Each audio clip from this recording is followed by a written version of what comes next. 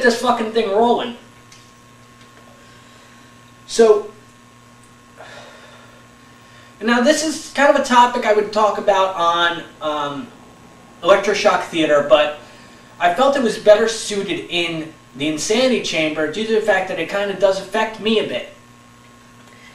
And it is an artistic subject, and I will just reach down here because I didn't fucking prep properly.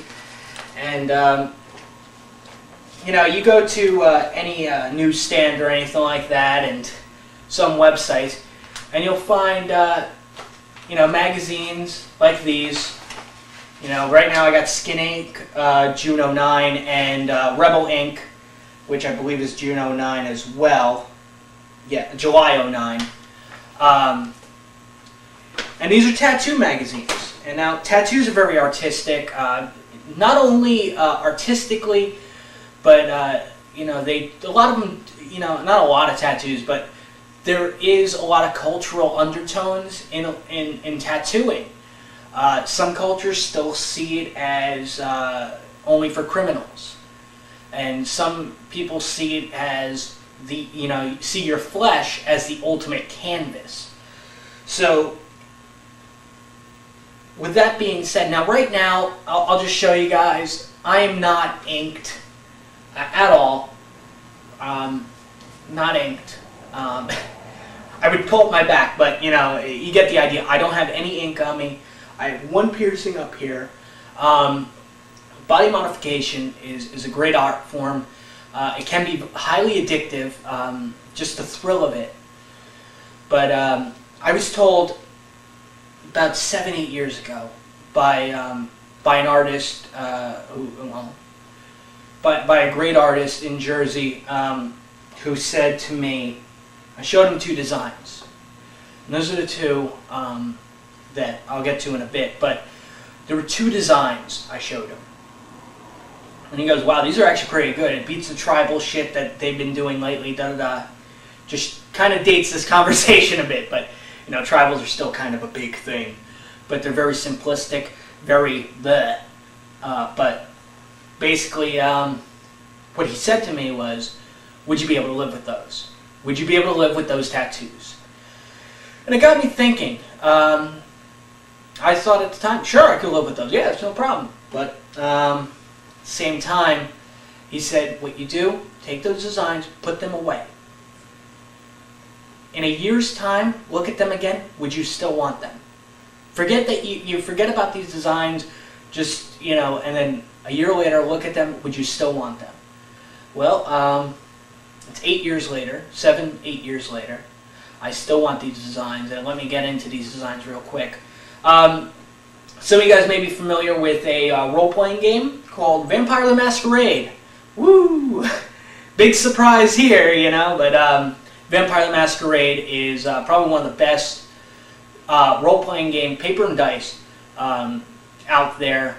At the time, it was still in the old world of darkness. It's not the new world of darkness in which the game is set in now, but it was the old world of darkness, and you had 2 sects of vampires, essentially. There was a third, but we'll get into that real quick. You had the Camarilla, which were essentially the good vampires, who believed in preserving the masquerade, keeping their existence secret.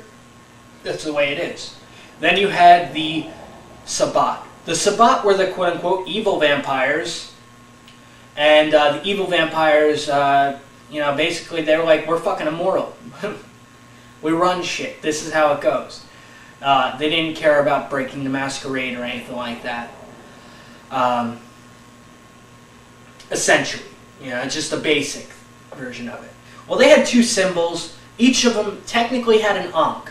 You had the Camarilla Ankh and the Sabbat Ankh. The Camarilla being more of a traditional Ankh, and the Sabbat Ankh being an inverted, really twisted looking Ankh. Which I kind of, you know, I kind of interpreted, and everything's up for interpretation, you know, in this world, whether it's artistic or not. So, what I interpreted it as is the Camarilla, being a traditional Ankh, would represent your eternal life. it would represent eternal life, period. Now, the Sabatonk, which is inverted, would represent your which would represent eternal death. Now, I'm a man who believes in balance, who believes in duality. So, if I were to get one, I would have to get the other, only because it would be that balance between eternal life and eternal death. You know, that's just the way it would be. And I felt that way, and I felt that way for a long time. I still feel that way. I have a big, strong thing on duality. That's a different episode, though. And probably when I get into duality, I'll talk a little bit about Project Dan Peel, the ongoing series I've been writing, and haven't published a fucking word of it yet. So, yay me. So, basically, it's been many years since those designs, I came across those designs I liked, and I still like them. I do plan on getting them done, and tattooing, as I said, can be an addiction. I'm already thinking about what I can add around those, so it's not a great situation, you know, but at the same time, you know, where I am now, if you guys don't know, I currently do reside in South Carolina, and the area I live in just pretty much made tattooing legal. However, the big issue with the tattoo parlors around here, I'm not saying everyone's like this because I don't want to get slammed with libel or anything like that, but from what I've been hearing, the good shops are being shut down, and the unsavory shops are staying around, which don't do the best artwork or anything like that. And also there's been word of an influx of a certain disease, which is associated with blood, which, you know, of course, if you're getting tattooed, there's going to be blood. So, and that being a form of hepatitis, which isn't something that should be taken lightly. So when I do get these done, I plan on going back to that same shop that I talked to this gentleman, and he told me that, you know, not just because, you know, out of respect for him and everything like that, because yes, it was great words of wisdom he did give me, but mostly because the work in his shop was top fucking notch. I love the work that his shop produced. My mother has a piece done by them. My brother got a piece done by them. It's only fair that I get a piece, or two pieces rather, done by them. I knew many people that got work done from that shop, so it is in my circle anyway, highly reputable. Of course, I know people that got work done in other shops, and some of it was good, some of it wasn't. But everything that's come out of this one shop has been fucking amazing.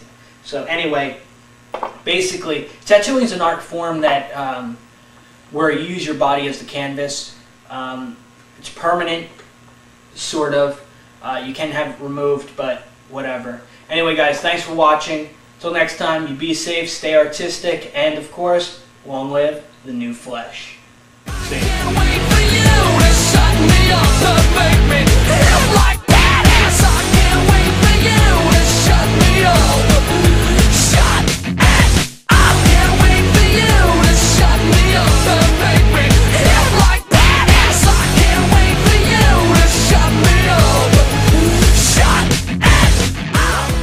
hot as balls in here. Balls! Fuck! God damn, I think the next episode I'm going to take off my shirt and just